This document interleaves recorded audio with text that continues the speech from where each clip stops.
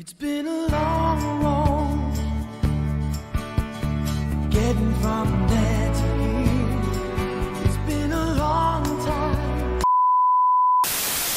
Hoo-wee, it's good to be back. Hey guys, Tyler here. So, the Star Trek The Next Generation movies. We all remember them with varying degrees of fondness. Star Trek Generations, Star Trek First Contact, Star Trek Insurrection, Star Trek Nemesis.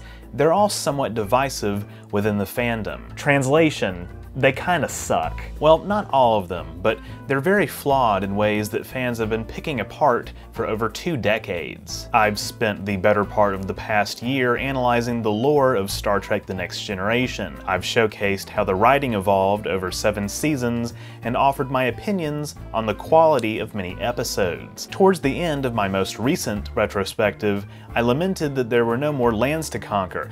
No more episodes to review. And then I remembered, oh shit! They made 4 movies! Cut to black. In this video, I'd like to examine the 4 Star Trek The Next Generation feature films, analyzing their lore contributions and how they reflected the changing landscape of the film industry in the 90s and early 2000s. Let's get started. Before we dive in, I need to address the elephant in the room. Hey Horton. So anyway, I have a new studio set up. So I was gonna do this little studio tour as like a Patreon exclusive, but I figured, you know, I might as well do it for my whole audience. You know, you guys have supported me this long. Here, let's do a studio tour. So, you know, we've got the Pixar corner, right, with you know, Wall-E and Incredibles, and you know, Disney with like Groot and everything. The Star Trek shelves with the ships and DS9 characters and Communicator, and we got some little Metroid action down here, and then on the lower shelves we've got, you know, some old toys from back in the day, you know, some from the Kelvin timeline and everything. We got Blade Runner. What? In the fall of 1992, during TNG's 6th season, producer Rick Berman was approached by Paramount regarding a 7th Star Trek film. With the original series cast having literally just signed off with Star Trek VI: The Undiscovered Country, Paramount wanted Star Trek VII to be a TNG vehicle. Berman and studio executives felt that the outing would be an opportunity to pass the baton, and in February 1993, the studio commissioned 3 writers to pen a couple Star Trek stories for this 7th motion picture installment. One draft, written by former TNG writer-producer Maurice Hurley, had Captain Picard recreate Captain Kirk on the holodeck to help solve a dilemma involving interdimensional aliens wreaking havoc by crossing into our realm. Simultaneously, a script by Ronald D. Moore and Brannon Braga, which was ultimately greenlit, instead featured Kirk in the flesh, as well as, initially, the entire original series cast. For a time, Moore and Braga considered having the 2 Enterprise crews battle each other, but felt there was no way to make this happen without one of the crews looking like the bad guy. They ultimately returned to the initial idea of a mystery that spans 2 generations, using the character of Guinan as the link between both time periods. It was soon decided as well that the script would kill off Kirk, which became part of the fabric of the story, and there was never a moment where it came into question. Even as late as December 1993, a year before release, the film's prologue featured Kirk, Spock, McCoy, Scotty, Uhura, Sulu, and Chekhov. Early drafts also featured large action pieces that were later removed. These included the Romulan attack on the Amargosa Observatory, and a battle between the Enterprise crew and Duras sisters in the jungles of Viridian 3, likely cut for budgetary reasons. Eventually, the 2 producers chose to pare down the appearances of TOS cast members to 2 select cameos,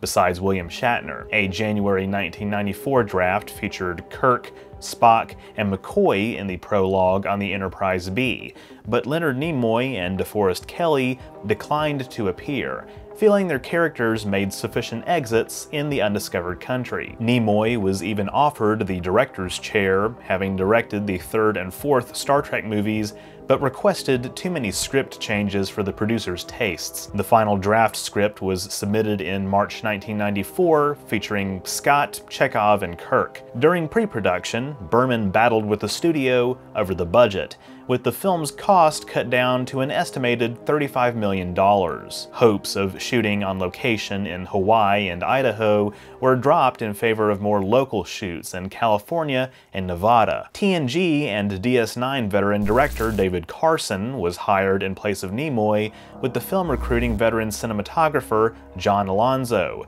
DP on Chinatown and Scarface. Say hello to my little friend!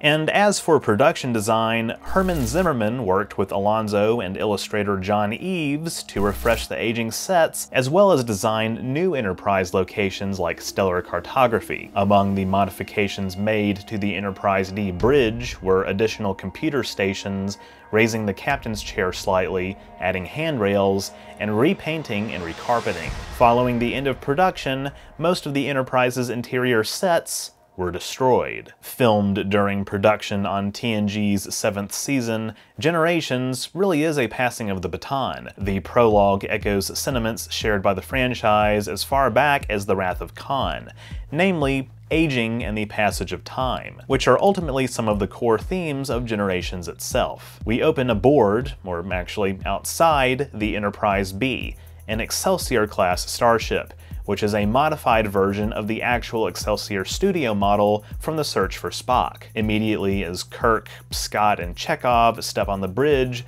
we are greeted by several news reporters from various Federation-affiliated outlets, an early on-screen indication that human journalists are still employed in the 23rd century, and that the Federation has broadcast news media, which may or may not be state-owned. We meet Demora Sulu, daughter of Hikaru Sulu and flight controller of the Enterprise B. Tim Russ makes We ain't found shit! Makes another appearance as a human officer aboard the Enterprise after appearing in the Season 6 TNG episode Starship Mine. We later learn in Star Trek Voyager, where Russ portrays series regular Lieutenant Tuvok, that Tuvok served under Hikaru Sulu aboard the USS Excelsior herself. The prologue also introduces us to the Nexus energy ribbon, though it goes unnamed until later in the film, and fills in certain gaps in the history of the El-Aurian species. The Enterprise B helps rescue 47 El-Aurian refugees from the starship Lakul, presumably fleeing the destruction of their homeworld by the Borg Collective. Among the refugees are Guinan, who had visited Earth centuries earlier as seen in Time's Arrow, and Generation's primary antagonist, Dr. Tolian Soren, played by Malcolm McDowell. After Kirk volunteers to make modifications to the Enterprise B's deflector dish on Deck 15, an energy discharge causes a hull breach, and Kirk is presumed dead. We transition into the film's 24th century time period and see Worf's promotion to Lieutenant Commander. This sequence serves as a nice breather after the action-packed prologue, as we're reacquainted with our favorite TNG characters' personality quirks, including Data's ongoing struggle to understand various aspects of the human emotions. I couldn't decide the human condition or human emotions. Do something unexpected.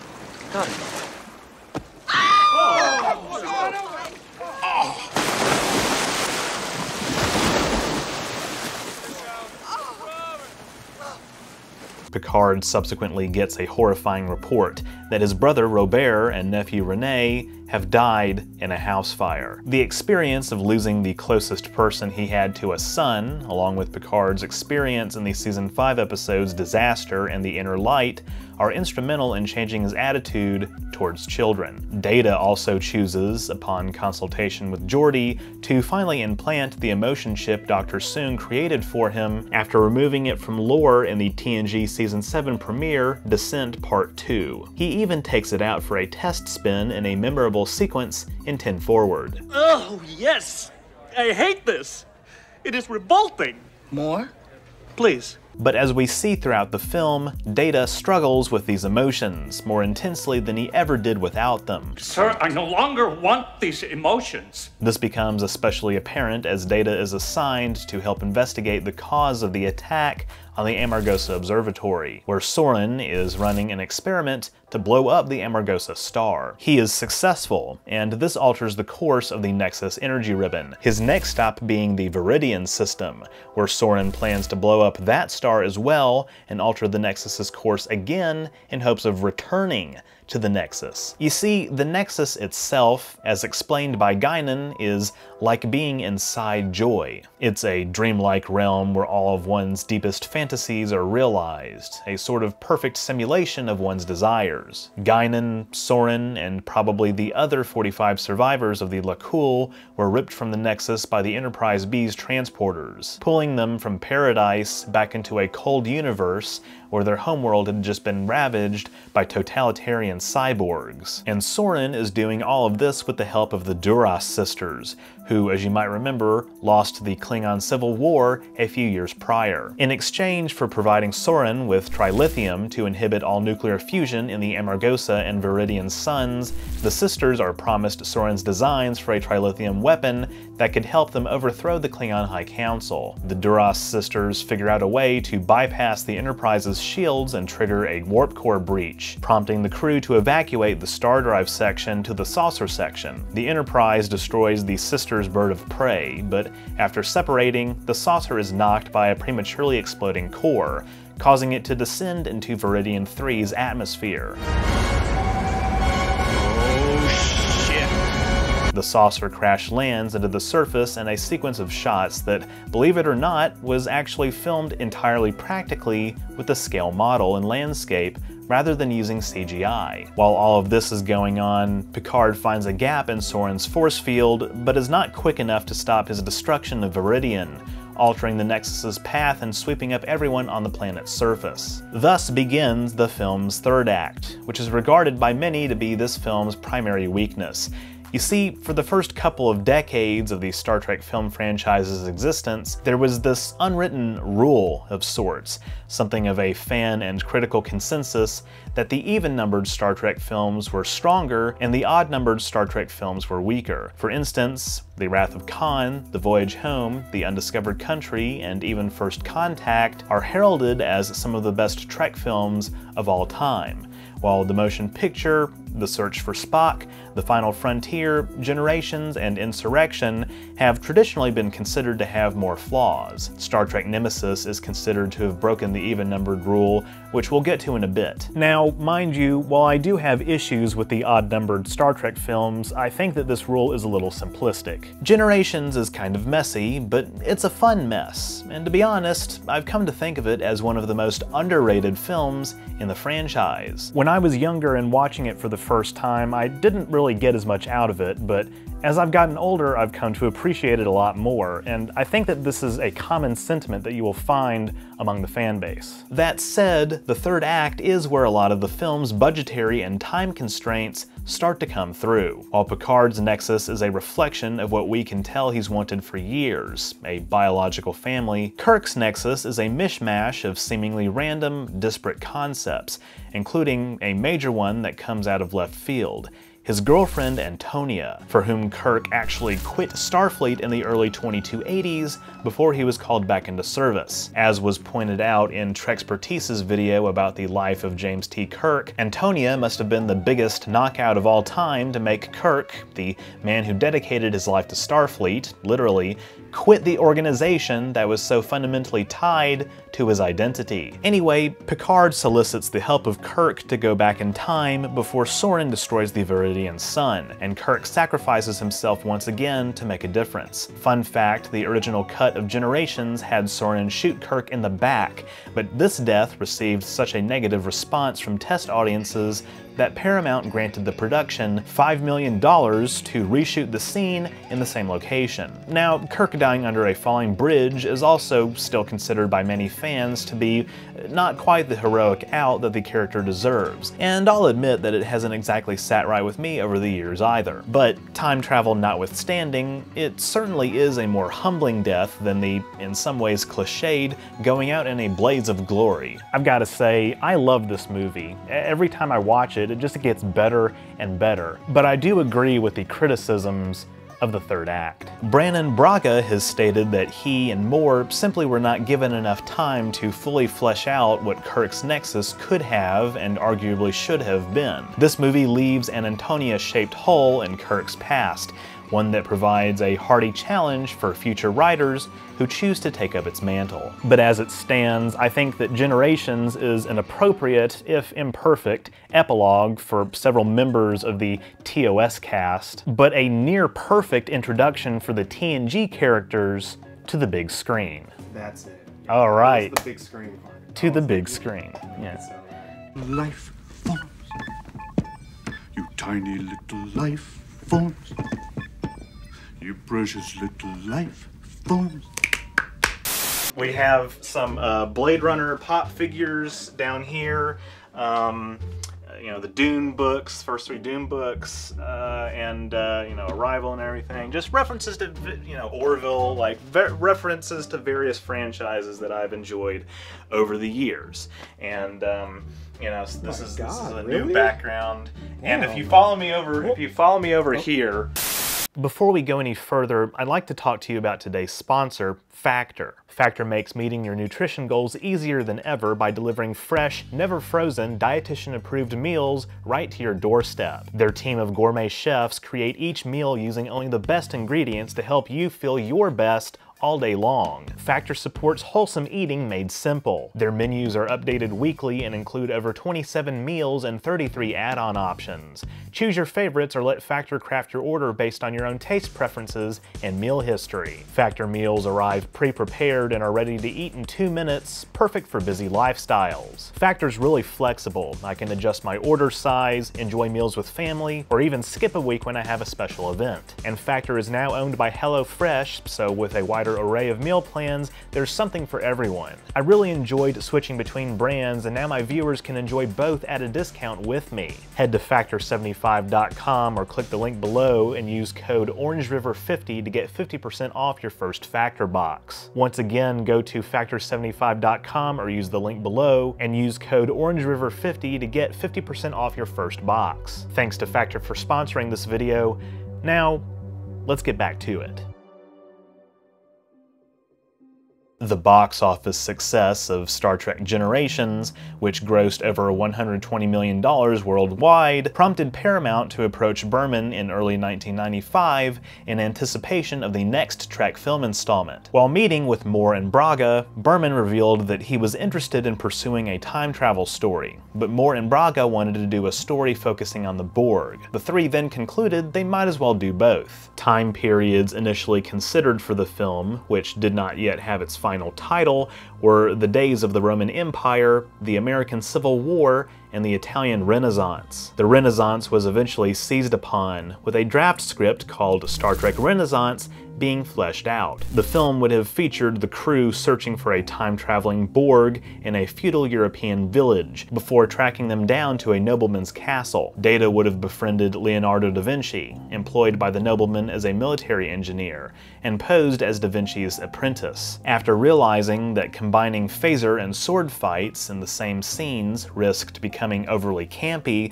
plus the fact that such a film would be too expensive to produce, the writers and producers changed the setting to the late 21st century. Utilizing lore elements originally conceived by Gene Roddenberry in the TOS episode Metamorphosis, the subsequent draft very closely resembled the final film, with a few exceptions. Titled Star Trek Resurrection, this version of the film would have seen Zefram Cochrane severely injured in the Borg attack on his Montana complex. Picard would take his place in history and fall in love with a local photographer and X-ray technician named Ruby, while Riker would stay aboard the Enterprise to fight the Borg drones. The Borg Queen was also not in this draft. While receiving generally positive notes from Paramount, one executive felt the Borg were too weak, basically being zombies, leading the writers to create the Borg Queen. While the Borg Queen has been a rather divisive character, seemingly at odds with the franchise's previous portrayal of the Borg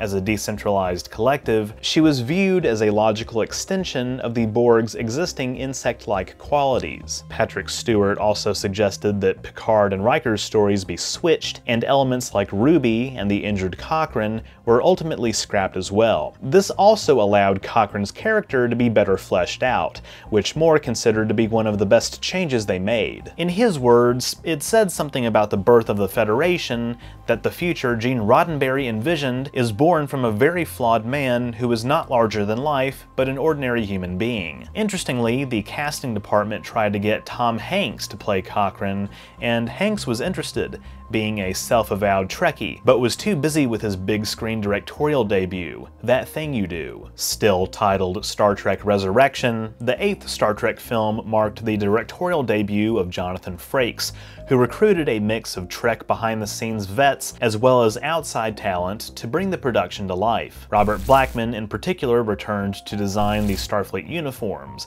this time to complement Frakes' darker color palette. These uniforms would go on to appear as well in Deep Space Nine, starting with the mid-5th season through to the end of that show's run. While I definitely have a soft spot for the prior uniforms, I really like these uniforms' incorporation of gray shoulders. It's very distinct and serves as a metaphor for the gray areas that Star Trek, particularly DS9, often explore, like committing war crimes. You betrayed your uniform! And you're betraying yours, right now! First Contact is also the first Trek film to feature the Sovereign-class Enterprise E, and like generations before it, the film features a clever mix of both practical effects and CGI. Even a month after production began, the film was still titled Resurrection before finally being changed to its final form. First Contact is, in many ways, a spiritual successor to The Best of Both Worlds, exploring Picard's PTSD and other lingering effects of his assimilation. Mere minutes into the film, we bear witness to the Battle of Sector 001, a full-fledged Borg invasion of the Sol system, where they are implementing a new speedrun strat to conquer humanity, traveling back in time to the past and preventing first contact with the Vulcans. The Enterprise is joined in combat by the tough little Defiant before Worf leaves Ben Wyatt to join his former comrades. The E follows a Borg sphere through a temporal vortex, Time travel. and destroys it in orbit of 2063 Earth, but not before it can cripple Cochrane's complex. Cochrane's right-hand engineer Lily Sloan exclaims, It's an econ! a reference to the Eastern Coalition of Nations, one of the factions in World War III, which had concluded 10 years prior. Picard and an away team beam down to Cochrane's missile silo, where they observe his prototype warp ship, the Phoenix, has suffered only minor damage. Picard remarks about the historical irony of the Titan II rocket, used in World War III to launch nuclear missiles, being used instead to usher in an era of peace and prosperity. The film features a number of Easter eggs, including the emergency medical hologram, a Dixon Hill holo program with Ethan Phillips, aka Neelix, as a holographic Mater D, get her done, and a cameo by Lieutenant Barclay, among others. After Picard and Data beam back up to the Enterprise with a fainted Lily, she and Picard, along with Worf and Crusher, must navigate the Borg-infested ship while Data is captured and enticed by the dominatrix Borg Queen. I am fully functional, programmed in multiple techniques. Played by South African-born actress Alice Krige.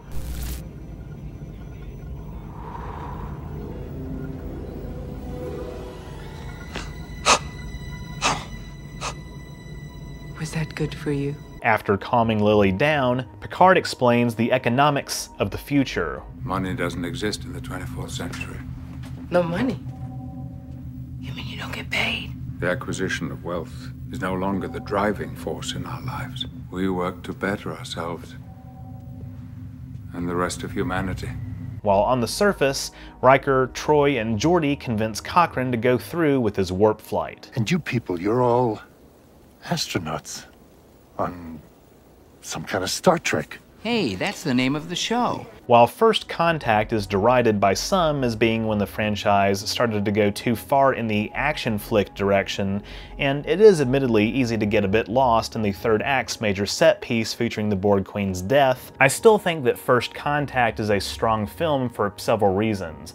For one thing, the action just works. I don't know what else to tell you guys. I mean, not all of these movies have to be slow and cerebral like the motion picture. Shots fired. And secondly, it all goes back to what Moore said. First Contact gives us a glimpse into Earth's past that has been hinted at, but never really fleshed out until this film. Sure, we know about Cochrane's accomplishments from Metamorphosis, and we see an example of the post-atomic horror in Encounter at Farpoint and All Good Things, but seeing the seeds of this utopian post-scarcity society emerging from the ashes of World War III and being ushered in by an alcoholic motivated by money, it's poetic in a way. Again, it's like poetry, so if they rhyme. But as far as the TNG crew, well, they've got their share of demons as well. You want to destroy the ship and run away, you coward. Jean-Luc.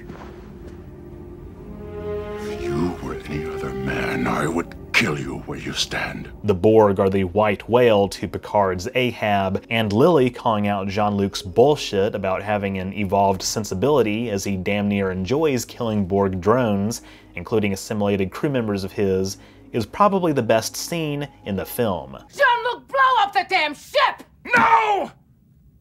No! In fact, I think this back and forth exchange between Lily and Picard in the observation lounge may be one of the most important scenes in the entire franchise. For as much as these 24th century humans talk about how they've evolved past petty things like greed, revenge, etc., take them out of their element and they're just as savage as humans have always been. This is a sentiment that is echoed in various episodes of DS9, with observations from alien characters like Quark, a Ferengi personification of 20th and 21st century human greed, who nevertheless is put off by humans' sometimes hypocritical, self-righteous attitudes. They're a wonderful, friendly people, as long as their bellies are full and their holosuites are working. But take away their creature comforts, deprive them of food, sleep, sonic showers, put their lives in jeopardy over an extended period of time, and those same friendly, intelligent, wonderful people will become as nasty and as violent as the most bloodthirsty Klingon. That's why I think First Contact is a great film. It further demonstrates that if an era of peace can be made possible by a man like Cochrane, then maybe there's hope for our species in the real world as well. But if you like that message, that technology and human ingenuity can help us achieve great things, you might have a problem with the next film on the list. I gotta take a leak. Leak? I'm not detecting any leak. Don't you people from the 24th century ever pee? This is something that a lot of people haven't seen before. So these are Hot Wheels toys or Hot Wheels models, right? And when I was young, I played with them like they were toys, and I broke the stands. So I don't display these in my videos. I broke my little ships, you know. You broke your little ships. And development of Star Trek Insurrection began in early 1997, when Berman and Paramount approached TNG veteran writer and producer Michael Piller for story ideas. Moore and Braga were occupied with their work on DS9 and Voyager, as well as Mission Impossible 2. Having found First Contact to be too dark, Piller wanted the 9th Star Trek film to be lighter in tone. He lamented what he felt was a shift in the American public's viewing habits towards darker sci-fi, and wanted to shift the franchise back to the proverbial box Gene Roddenberry had put previous writers in as an intellectual challenge. For the story itself, Piller was inspired by his own experience with aging, and began to craft a plot around the search for the Fountain of Youth. This is starting to become kind of a trope, like all these Star Trek films, even some of the good ones, being like about getting old. I mean, that's kind of getting old. Already, from my perspective, things are starting to get off track. While Roddenberry's original vision was, of course, pivotal, as I have demonstrated throughout this retrospective series, TNG got better and better the less involved he was with it. And since his death, Trek has undoubtedly explored darker stories and themes, but arguably Insurrection goes too far in the lighthearted direction, as we'll explore in a minute. Anyway, in the first draft of the script, titled Star Trek Stardust, Picard must track down a former Starfleet Academy classmate named Duffy, who is attacking Romulan ships in the far reaches of space. As the crew pursues Duffy, they start to get younger and younger as they approach the Fountain of Youth powers of the Briar Patch. Berman found the film to be too fantasy-like, and the second draft also featured Picard in pursuit of Data, an element that would remain in the final film. In this second draft, Picard kills Data in the second act, but reactivates him in time to save the Federation from an unholy alliance with the Romulans. Ultimately, Patrick Stewart was dissatisfied with the script, and thank God, because all that sounds horrible, as were studio executives. Stewart wanted Picard to be more in jeopardy throughout the script and to have a romantic interest. He was also enthusiastic about the Fountain of Youth storyline, which was reintroduced into the third draft. The conflict with Data was scaled back to just the first act, and the script introduced new villains called the Sony. Yeah, I can see why they changed that. Victimizing the Baku, a race of children. After DS9 executive producer Ira Steven Behr gave Pillar a negative review of the script, the Baku were changed. Everybody's like, Michael, stop. The Baku were changed to adults, allowing for the introduction of the character Anij as a love interest for Picard. How old are you?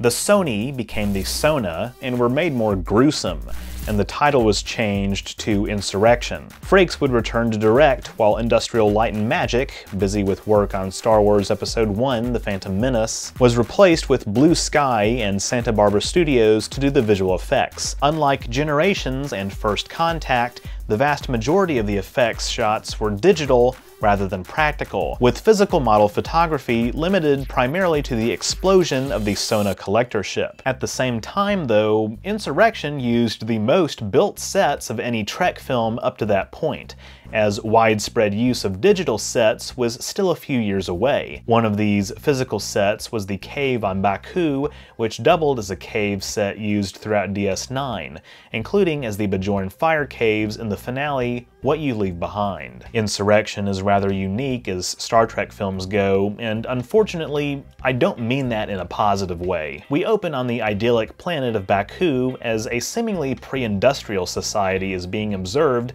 by a Federation science team. After Data goes rogue, exposing the duck blind the science team is using, it appears that Data has broken the Prime Directive. But as we'll soon find out, it isn't as simple as that. On the Enterprise, Picard and his senior staff prepare for a diplomatic banquet with the Federation's newest protectorate, a recently warp-capable race called the Evora. This sequence is shot like the cold open of an episode of The West Wing, and I like the lore drops about the Federation seeking as many allies as they can in light of the Dominion War. Insurrection doesn't have a stardate, but we know it's at least concurrent with DS9's final season. As the Enterprise closes in and arrives on Baku to investigate why Data went rogue, Riker and Troy rekindle their long-dormant romance.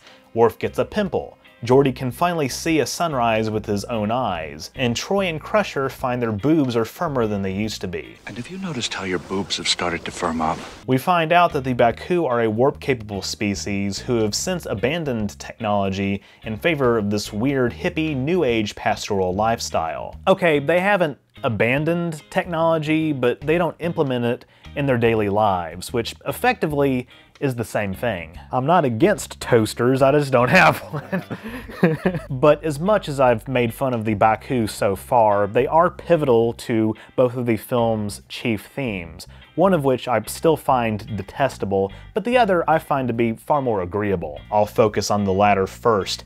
Essentially, the Federation is in cahoots with the Sona to forcibly relocate the 600 Baku on their planet to harvest the metaphasic particles in the planet's rings. Why must they be relocated? Well, the procedure the Sona have developed to collect the particles requires the injection of a substance that initiates a thermolytic reaction.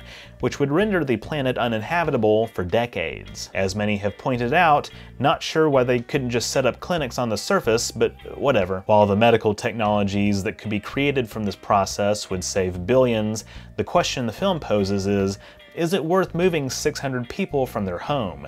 Picard asks Admiral Doherty, what number does it take before it becomes wrong, invoking parallels with the Atlantic slave trade, Indian removal, and more. In theory, I do agree with the spirit of this argument, although there is a legitimate question in my mind as to whether the Baku deserve the same level of sympathy. Seriously. What?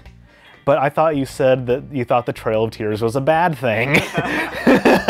I, for one, think the Trail of Tears was a bad thing. You see, Baku is not their native homeworld, although it is where they've lived for 300 years. The ring's metaphasic properties regenerate the Baku's cells and keep them from aging, physically, past roughly their late 30s. And we find out that the Sona and Baku are actually the same species. The Sona, decades earlier, were exiled for rebelling against their parents' Luddite society. Now, the Sona aren't good guys either. They're thuggish and have subjugated other races into a caste society. Plus, they'd kill their own parents if push came to shove. But the Baku, despite being portrayed as an idyllic society, really just rubbed me the wrong way. It really grinds my gears, Lois. Okay. They're not Native Americans being told to give up their lands for white settlers. They're NIMBYs sitting on a cure for cancer. All in all, I think Star Trek Insurrection fumbles its themes big time. In principle, forcible relocation is wrong, but, famous last words, Insurrection muddies the waters with its exploration of its other main theme, the one I hinted at earlier. The horrors of technology. I can't remember where the first place was that I saw this, but for years there's been a common critique of Insurrection that has lived rent-free in my head. Get out of my head! Get out of my head! Get out of my head! Get out of my head! Basically, it's the idea that Insurrection is ultimately a betrayal of everything that Star Trek stands for, because the film, inadvertently or not, promotes an anti-technology message. By presenting the admittedly flawed but still pacifistic Arcadian Baku as the victims in this situation and the good guys as a foil to the technologically advanced Sona and the Federation, the film is essentially saying technology bad. Whoa. I got that out in one go. Statements by the Baku about how technology takes away from the dignity of work are treated as factual truisms rather than neo-transcendentalist nonsense. We believe that when you create a machine to do the work of a man, you take something away from the man.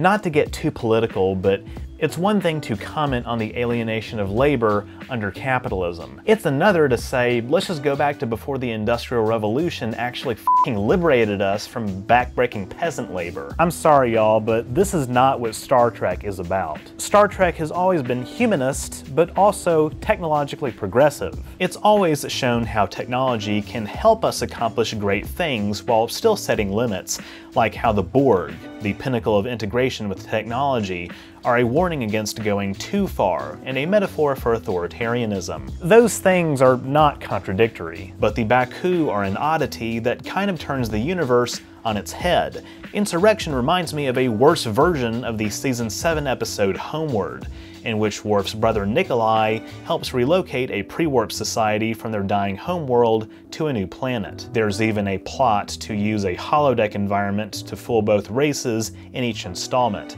Except, again, the Baku aren't pre-warp. And one of the other biggest criticisms of Insurrection is that it feels like an extra long TNG episode rather than a proper feature film. Now, feature-length episodes can be done right, which is why I think that format and vibe works for a film like Star Trek Beyond. But Insurrection just fails on so many levels.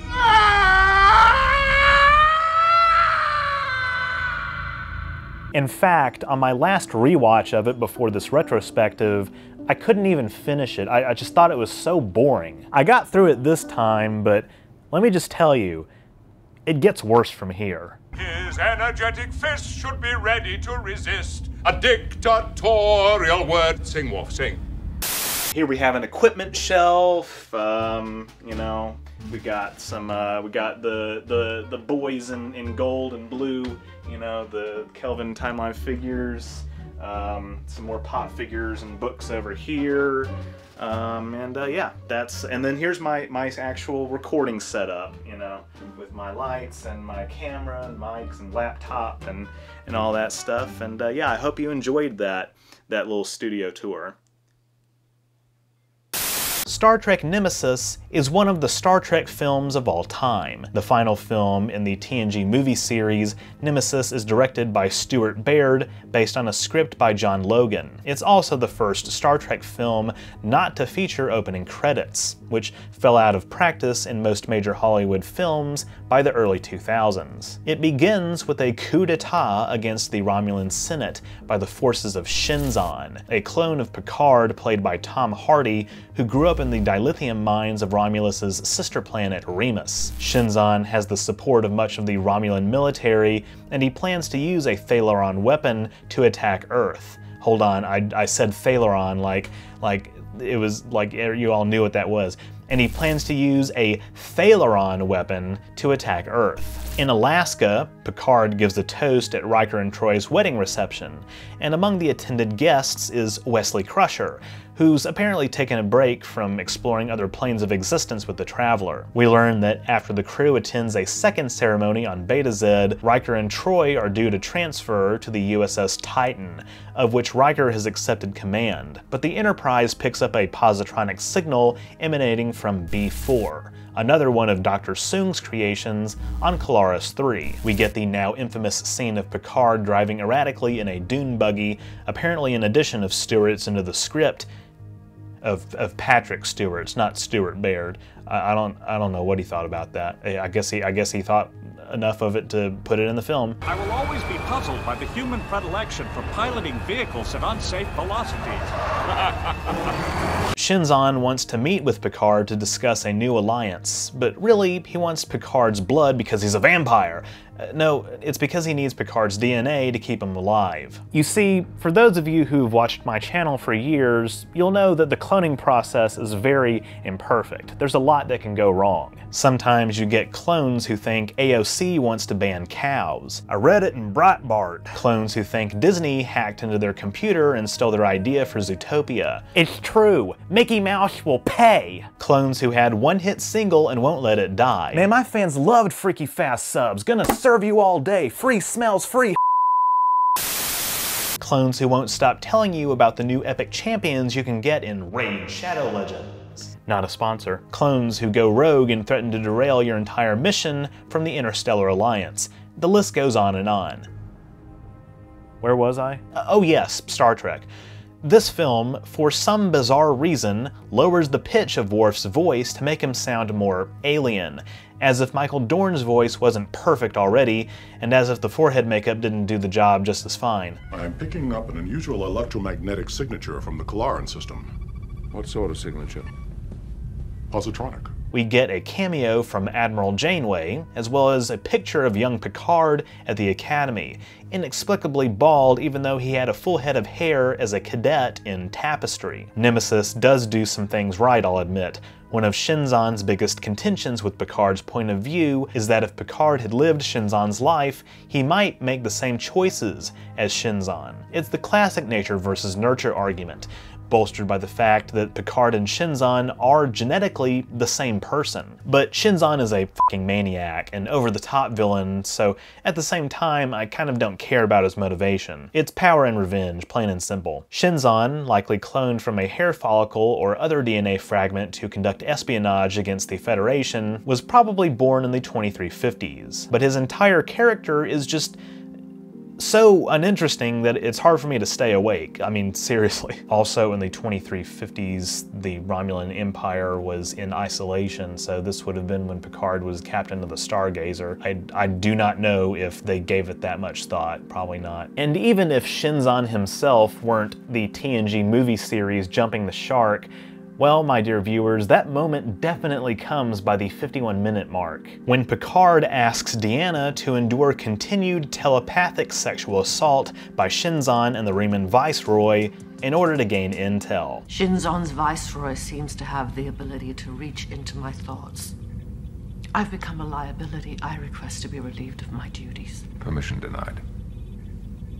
If you can endure more of these assaults, I need you at my side, now more than ever. What is this, the 4th, 5th, 6th time that Troy has been mind raped in the series? This is something that Picard would never do, and it just broke my disbelief so fucking hard, dude.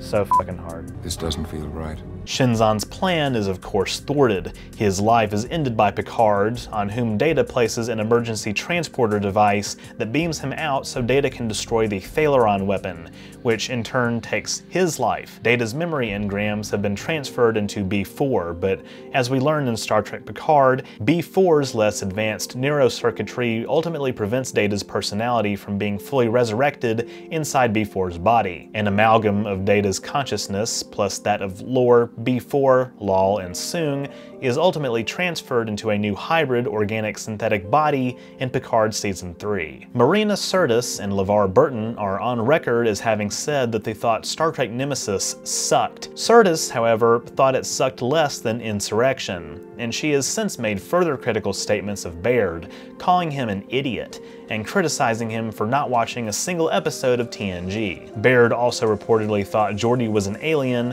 and called LeVar Laverne throughout production. In fact, Nemesis was so damaging to the franchise that it, along with the poor ratings for Star Trek Enterprise, led Paramount in 2005 to cancel all live-action Star Trek projects set in the Prime Universe indefinitely, sell large swaths of props and costumes and auctions, and dialed down the production of official merchandise. It would be another 10 years before another Prime Universe production, Star Trek Discovery, was announced. In the meantime, however, Paramount contacted Roberto Orci and Alex Kurtzman for ideas to revive the franchise, resulting in the 2009 Star Trek reboot, directed by J.J. Abrams and set in the Kelvin timeline. Despite all this though, the legacy of Nemesis still remains with us. The 2009 Star Trek film ramps up the Romulan coup's consequences by destroying Romulus altogether, as seen in Spock's mind meld with alternate James T. Kirk. This, in turn, influenced the plot of the first season of Picard, which premiered in 2020 and features the Romulan diaspora as an analog to our world's Syrian refugee crisis. And then they did nothing with that storyline, which is one of my biggest gripes with the season. Well, my friends, that is the troublesome tale of the TNG films. We finally made it. We finally made it. From the flawed but promising start of Generations to the height of First Contact to the boring droll of Insurrection to the crash and burn of Nemesis, they certainly tried. For my official assessment, I can confidently say that I think that the TNG movies are mostly not that great. They definitely pale in comparison to the TOS movies, which I would love to cover at some point on my channel. But the TNG films were incredibly consequential, making major contributions to the overall lore of the Trek universe and advancing character relationships. The Duras sisters meet their bitter end, Kirk's fate is confirmed, Geordi gets ocular implants, details of World War III and First Contact are fleshed out, Will and Deanna finally end up together like they always should have been. We meet another one of Dr. Soong's prototype androids, and a government shakeup fundamentally alters the course of Romulan and thus galactic history. And while most fans have massive problems with,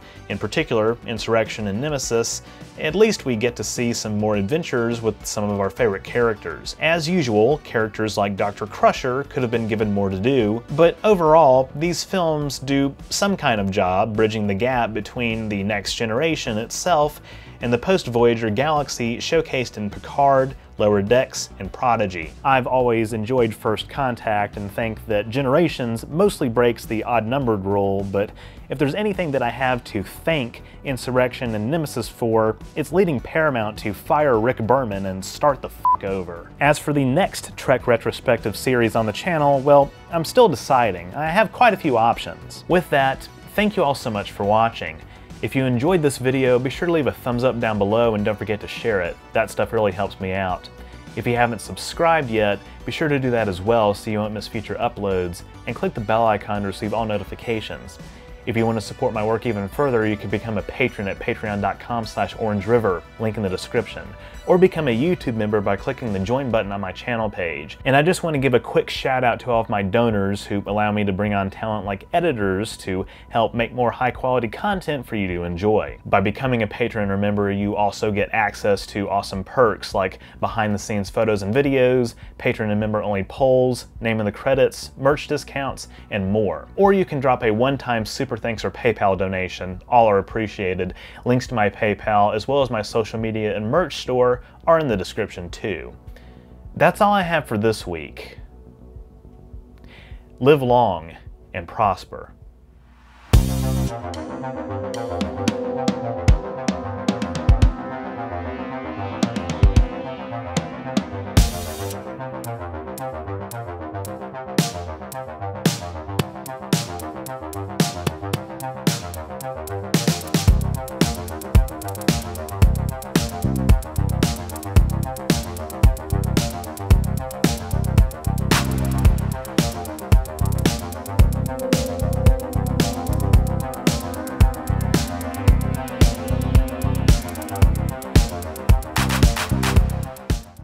Wee, it's good to be back. Hey guys, Tyler here. Okay. Yeah, let's take a minute. That's a good outtake. I just wasn't prepared for that. And a near perfect introduction for the TNG characters to the big screen. Did my voice crack a little there? I didn't hear it, but like big screen. Yeah. Thank you all so much for watching. God. I'm falling apart. Falling apart, Lisa. Before we dive in, I need to address the elephant in the room. Okay, I closed my eyes. Before we dive in, I need to address the elephant in the room. Hey, Horton. Okay, his ears were flopping around. I guess this is going to be like a Cadicarus thing where we just like do it a million times until we get it right. Live long and prosper.